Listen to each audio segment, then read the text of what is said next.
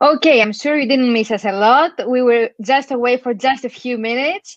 I'm here with the one and only and amazing Yoni Solomon from G2, the product marketing director of G2. Welcome, Yoni.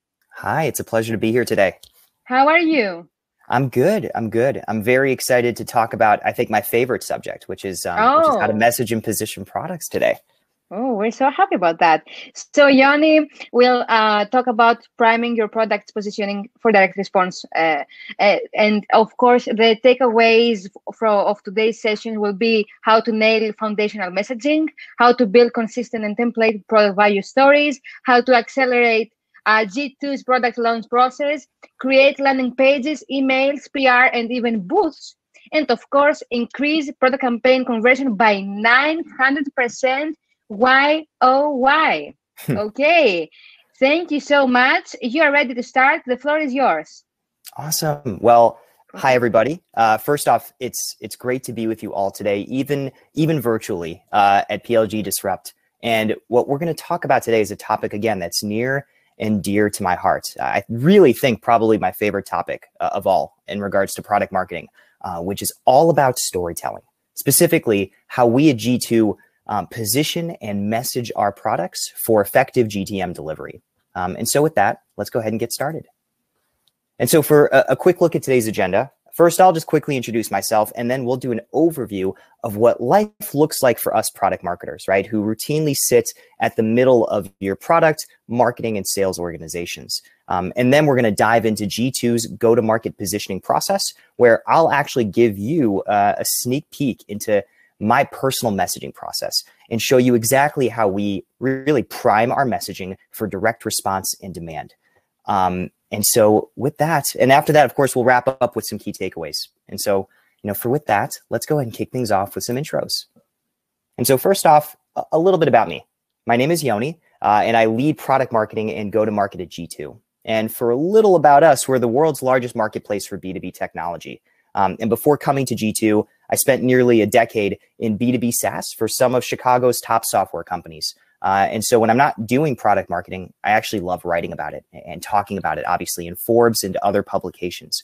And my team at G2 was actually named the #1 product marketing team in business and tech last year. And we were actually renominated this year as a top 5 global finalist by the Product Marketing Alliance. And I was also fortunate to be named one of Tech's 50 most influential product marketers. But basically what all of that means is my team and I, all the live long day, live at the middle of product marketing and sales, and really at what we call the intersection. And truly living at that intersection as a product marketer is what I think is the key to achieving true product-led growth. And so with that, why don't we go ahead and take a look at the life of a product marketer? And so again, it's our job as product marketers to essentially bring it all together. We live at the intersection of product, marketing, and sales. But that said, we're not quite product, we're not quite sales, and for that matter, we're not quite your traditional demand gen or content marketing or brand marketers either. But ultimately, what we help do is we drive value for our organizations when we're aligned with all 3 of those functions, all to ensure that product is building capabilities for the real needs and pains of the market. 2, to ensure that marketing has the context and the messaging that they need to launch campaigns and drive demand. And then 3, to ensure that sales or CS, really your revenue org, they have the context and the pricing and the resources and the tools that they need to actually sell those capabilities in. And so consider your product marketing friends at the end of the day to be both advocates and conductors for product-led growth initiatives. And look, I'll be the first to admit it's really not easy. Life at the intersection can take a toll, which is why success in product marketing actually starts and ends with having a strong and versatile team, the kind of team that has diverse skill sets and expertise and natural leanings across the things that you're really going to need from a product marketing team. So that includes written storytelling, verbal storytelling, true product expertise, of course, campaign and strategy execution, and then revenue generation. But along with having a strong team, successfully launching products and capabilities requires a strong process, one that's consistently managed and run from launch to launch, which is exactly how we do things at G2 for product launches, big and small. And that GTM process is really only as successful as the people who have actually bought into it. And so having that solid GTM launch process is actually critical for all functions. And what it does for them is that they then now know exactly what they need to do, when they need to do it, and in what sequential order, so that we as an organization, as a product-led organization, can ensure a successful launch. And then, of course, you really can't live from the intersection unless you're actually reporting from it, right? So we follow our programs religiously from end to end. And when I say end to end, I mean the full funnel. So this is going to include top of funnel submissions and leads, all of the opportunities influenced from every single program that we launch at G2. And then, of course, we're following that down to closed won from those opportunities. So we want to know about the money in the bank from all of those activities. And then all the way through product adoption to ensure that the stuff that we're putting out there into the market and getting sold is actually being adopted and actually being used. And then finally, we'll follow that one step further all the way through to customer renewals. And so that's going to help us ensure that the opportunities that we're driving and the products that are getting adopted are contributing to the long-term success, the recurring success of the company. And that's typically in things like lifetime value. And then while we're on the topic of processes for building teams and managing launches and, of course, tracking ROI, it's only natural that we have a process for the way that we message and the way that we storytell around our products too. And so with that, let's go into our next section, which is, of course, going to be all about exactly how we message and position at G2. And so look, why is this really important? Well, as a storyteller myself, I just want to totally be honest with you all. Storytelling is really hard, specifically telling human stories about software that both positions their value correctly while remaining human and fun and punchy enough to elicit a response. Yeah, it's not easy. And that's why it's so common for all of us to either get lost in the way, in terms of like having way too much content and positioning, and basically that messaging doesn't get accurately transitioned over to direct response copy. And so what you have are landing pages that are full of copy that don't lead to direct response. But then on the other side, without that foundational product marketing positioning, it's not really easy to understand what the heck a campaign's value story actually is. And when the direct response copy team isn't properly sourced from foundational messaging, what you end up with are ads and landing pages and emails that just aren't accurate or reflective of this thing that you're trying to launch. And so the truth is, as with all things in life, you need both. You need both working in total alignment together. And remember the word alignment, because we're going to be talking a lot about it today. But before we as product marketers can get to like all of this fancy, beautiful stuff that product managers and sales folks want for their launches, we have to start with this thing that you see on the side here, which is a message house. And so let's talk about positioning exercises, because at G2, they are the foundation, if you will, for everything that we do. That foundational positioning exercise is something that we product marketers call a message house. And whether it is for a launch of a small value add feature or for a major go-to-market for a brand new company that we bought, and so now we need to incorporate that company into our own umbrella, we're always going to start with a messaging house. And I can't stress that enough. Regardless of what you're launching with, it has to start with that message house. There are a variety of different formats online, as you can sort of see here, but at the end of the day, they all more or less save the same end purpose, which is to comprehensively define a product's value story. And I personally love this exercise as a product marketer. It's basically, when you think about it, kind of like solving a puzzle.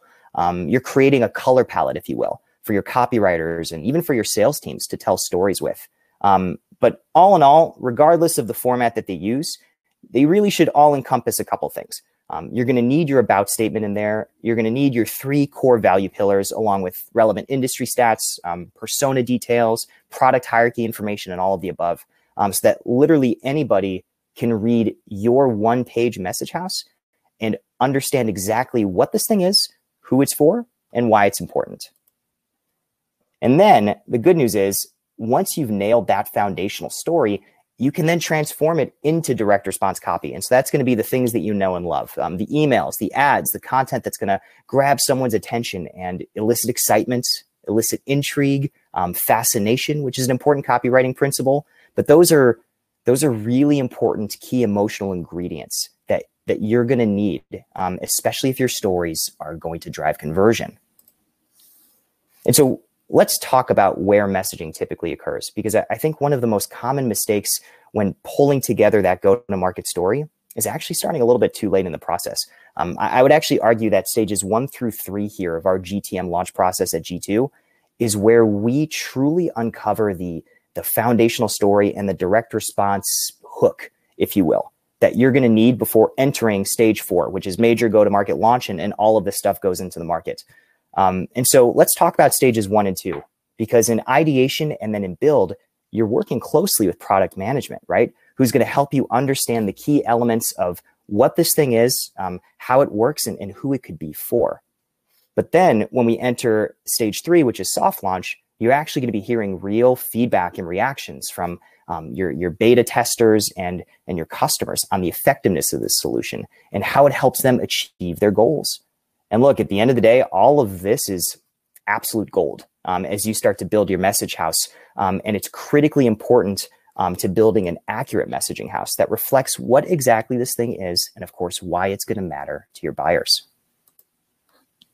And so what does it look like when you start to bring all of that stuff in together? So here's a look at an actual message house that we created for a major integration that we launched with LinkedIn. I'm going to leave this up here for a while because we're going to be able to walk through it together.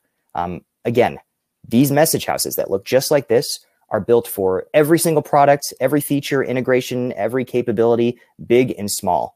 And if you build it the right way, what you end up with is this one-page Bible, if you will, that's going to define the following things. 1, what is this capability? 2, who is it for?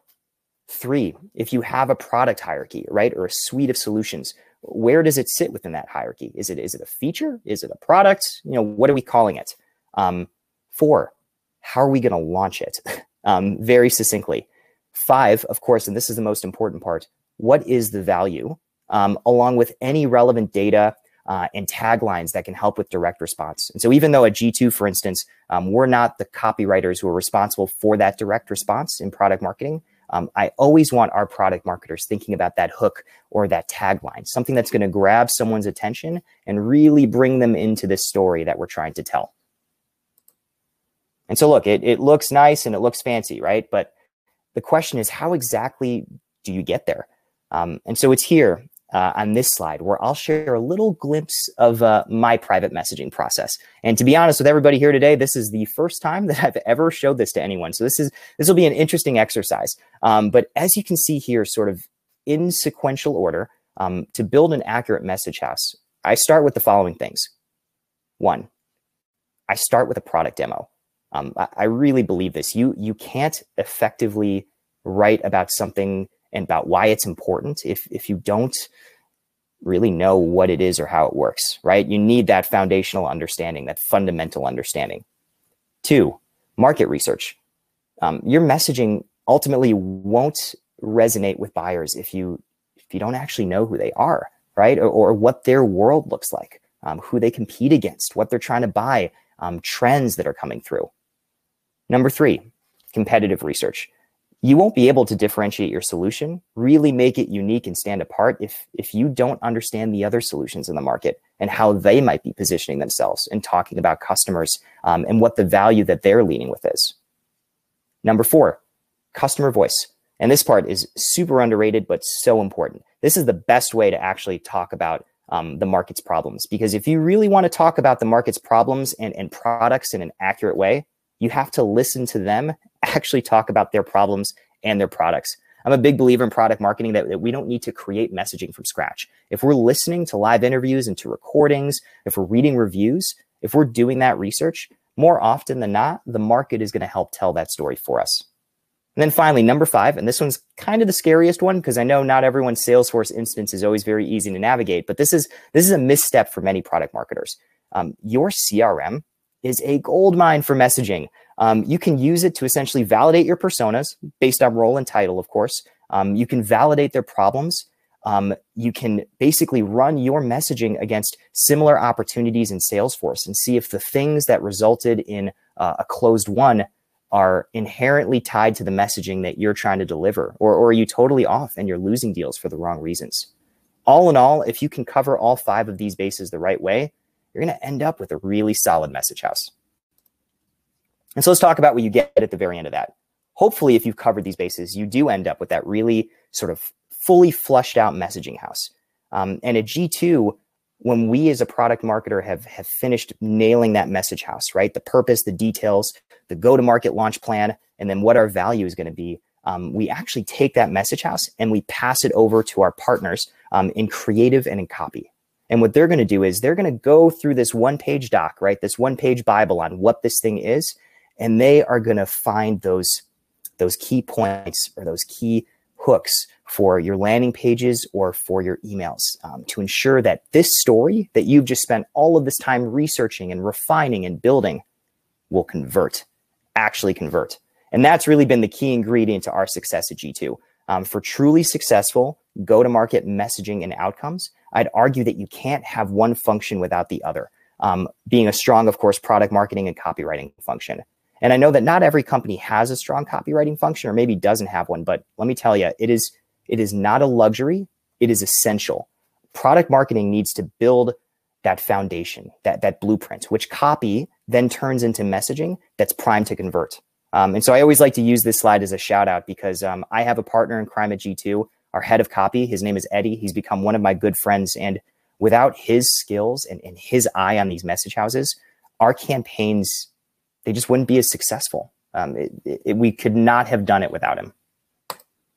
And so let's talk about what happens when you have those two functions working together, product marketing and copy. You get some serious outcomes when you start to prime that positioning for direct response. And so here's a quick look at the G2 site. When I joined G2 about a year and a half ago, this was one of the things that I was responsible for relaunching. And so we relaunched this website along with my copy, of course, and my creative teams. What we changed was the entire messaging foundation for the G2 selling story. And so then we relaunched this website with, of course, a better visual brand, as you can see, to coincide with like that new launch of the website. And then we ran a little bit of a test. From January 2019 to January 2020, the conversion on this site, by the way, increased 8,000%.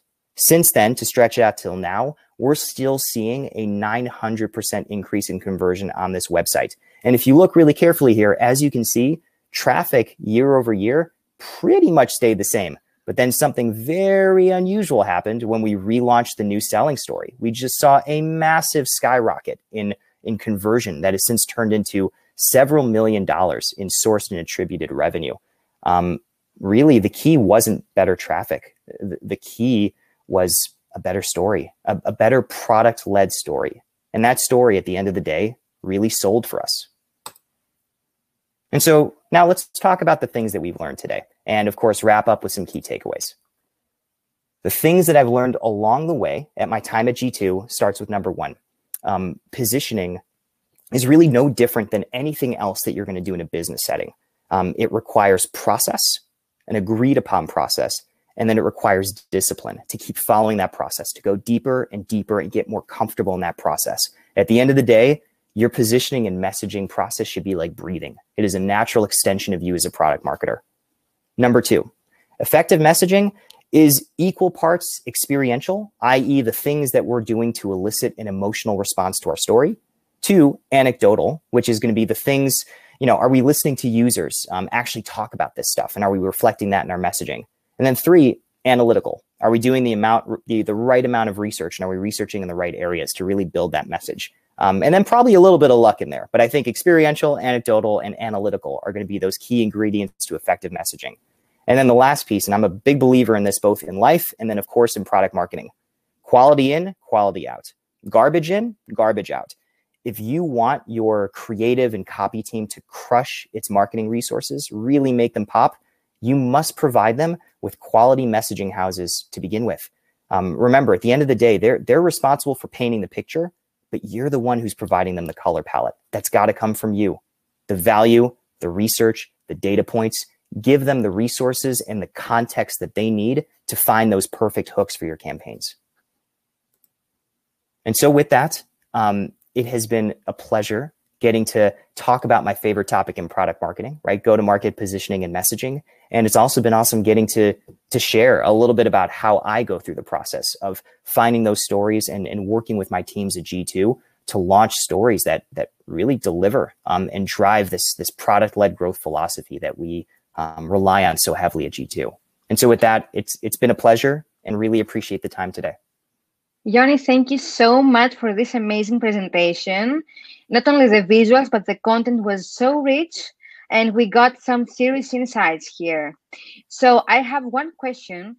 What Sure. would you recommend to product marketers that their company undergoes a PLG transformation process? How can they optimize product positioning?